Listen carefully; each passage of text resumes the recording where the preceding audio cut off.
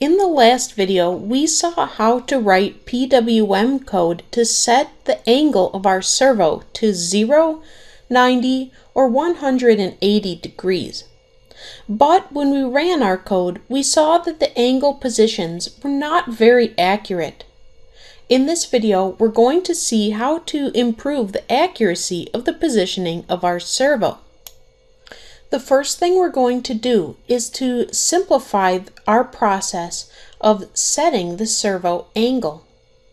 Instead of writing a different number of ticks to the compare value in order to set an angle, let's see if we can write a general equation where we can put in an angle that we would like the servo to go to and calculate the equivalent number of ticks.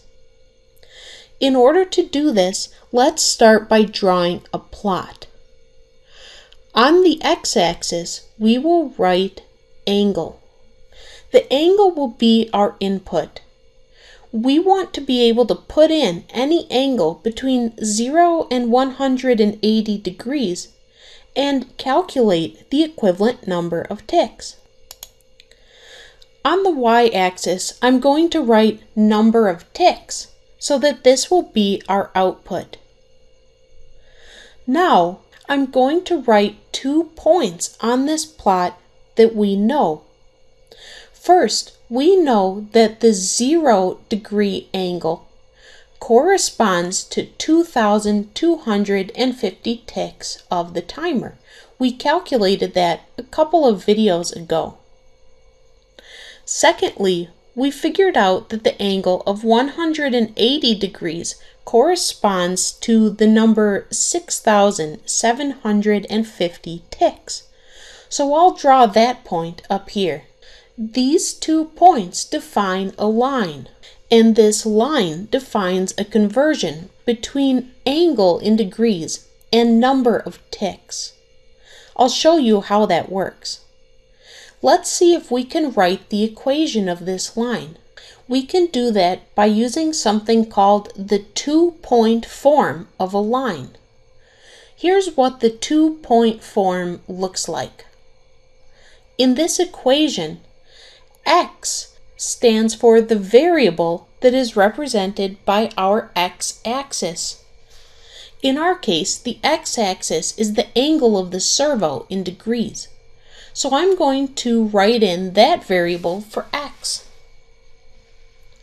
Y stands for the variable represented by our y-axis. Here, that is the compare value in ticks. All of the remaining variables, x1, x2, y1, and y2, refer to the 2 points that we know on this line. Now, I'm going to plug in those numbers into this equation, and I'm going to solve the equation for y, which we have used to represent the compare value in ticks. Now, we have an equation where I can plug in the angle in degrees that I want my servo to go to and calculate the number of ticks.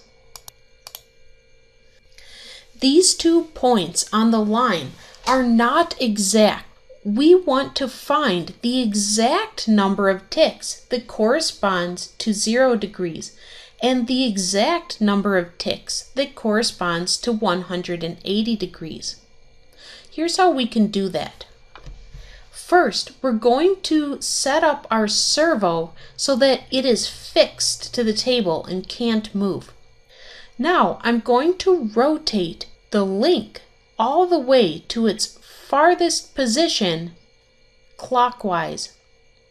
This is the 0 degree position.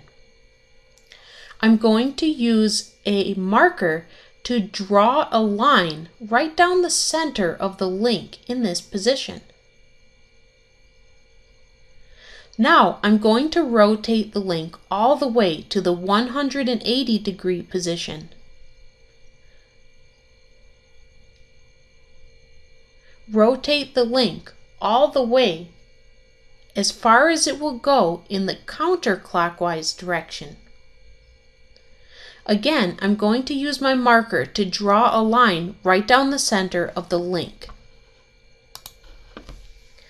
Now, you will notice that these two lines are not actually 180 degrees apart from each other. They're a little bit more than 180 degrees apart.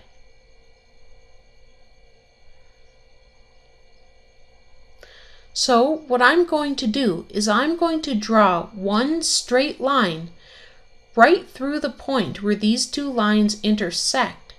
And I'm going to try and make an equal distance between both of these lines on either side.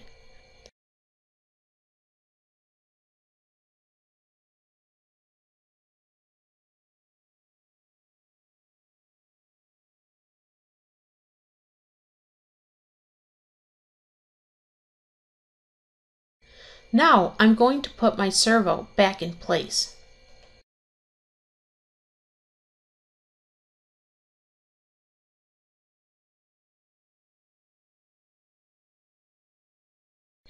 I want to get my numbers of ticks tuned so that the 0 degree angle position lines up with this part of the line, and so that the 180 degree position lines up with this line.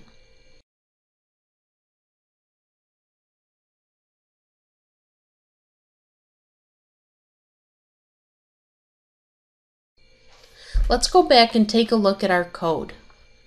I'm going to change the code a little bit so that it doesn't stop at the 90 degree position.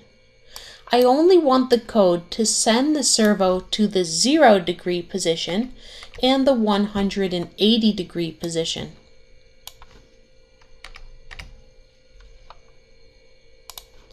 I'm also going to increase the pause slightly in between these two stops. Let's make it 5 seconds.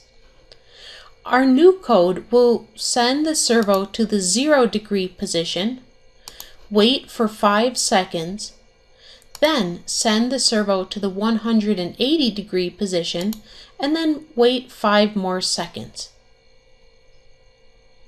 Let's build this code and then program the PSOC.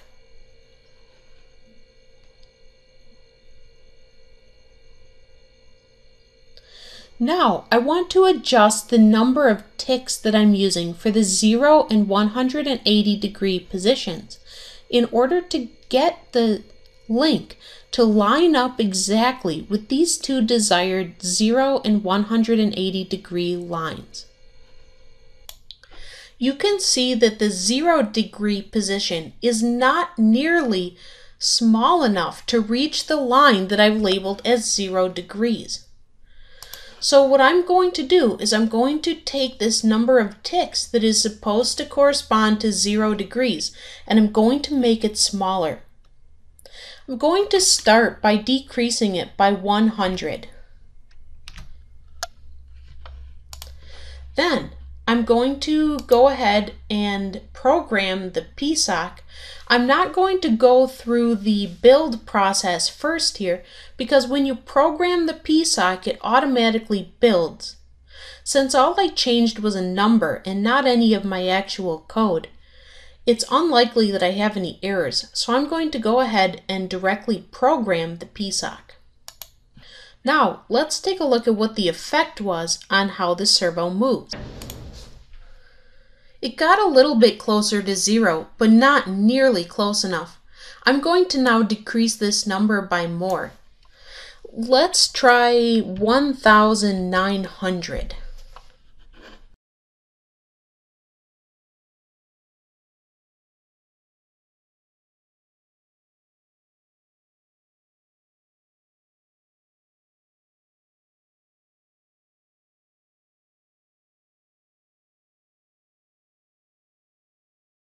That's much closer, but it's still not quite close enough. I'm going to decrease the number again.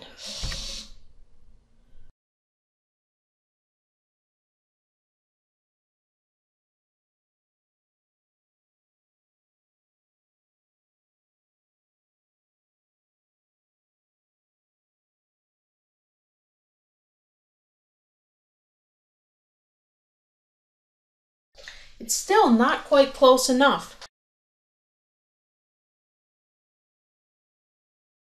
Let's decrease the number again.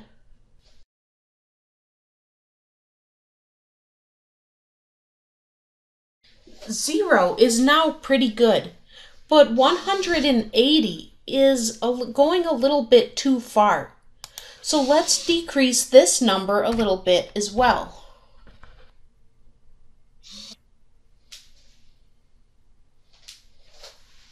The numbers are still not exact, but they're much better than they were before.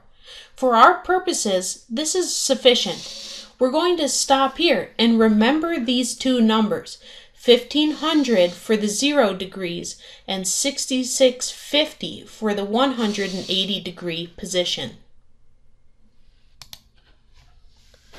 Now let's look back at our plot of our line.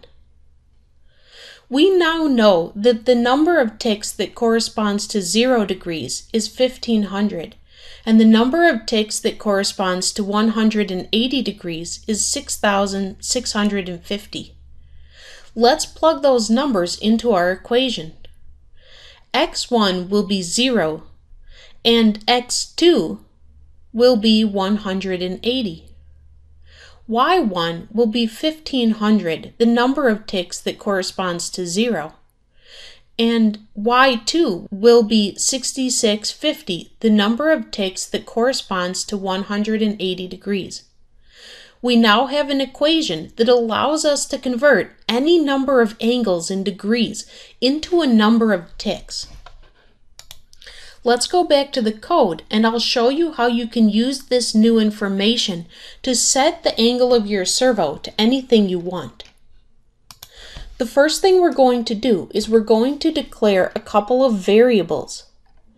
In order to declare a variable in C code, we have to start by saying what kind of a variable it is. For our angle, we're going to make it be a float.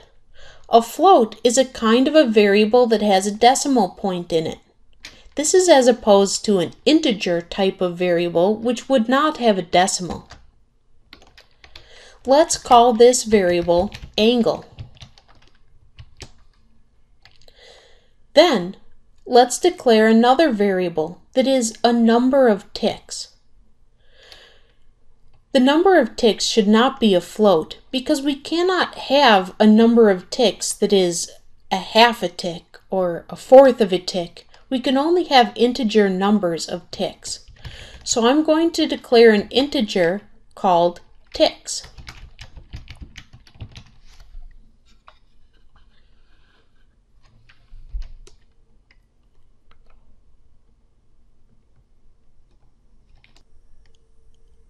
Now I'm going to set a value for angle. Let's suppose I want the angle to be 15 degrees. Inside of the for loop, I'm going to convert the value of angle into a number of ticks. And I'll do that by using the equation. First, we have y2 minus y1 divided by x2 minus x1. Remember that our y2 value is 6650 and our y1 value is 1500. That's divided by x2 minus x1. Our x2 value is 180.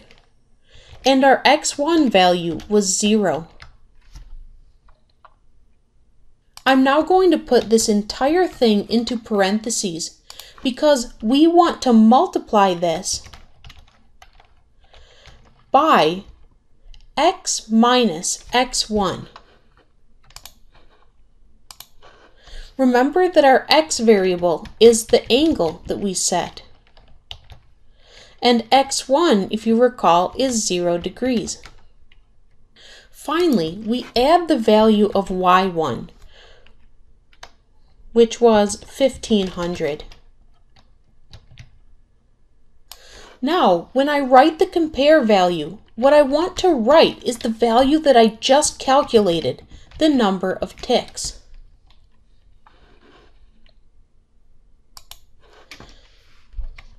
I want to have a delay here also, but for now I'm going to make it much smaller. And let's delete these last two lines because we don't need these anymore. Now, when we run this code, it should be that our servo will turn to 15 degrees. Let's try it. This time, let's make sure and build our code first so that we can check for any errors. If you have any errors, solve your errors first before you go on and program the PSOC. Now, when we look back at our servo, we see that it has in fact rotated to an angle of about 15 degrees. We can test our work to make sure we've done this correctly by changing the value of angle and programming the PSOC again. Let's try and send the servo to exactly 90 degrees.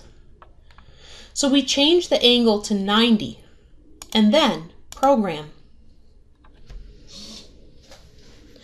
We see that our servo does in fact rotate to the 90-degree position. So far, everything looks good. Let's just try one more value to see if everything's working correctly. Let's change the angle to 120 degrees.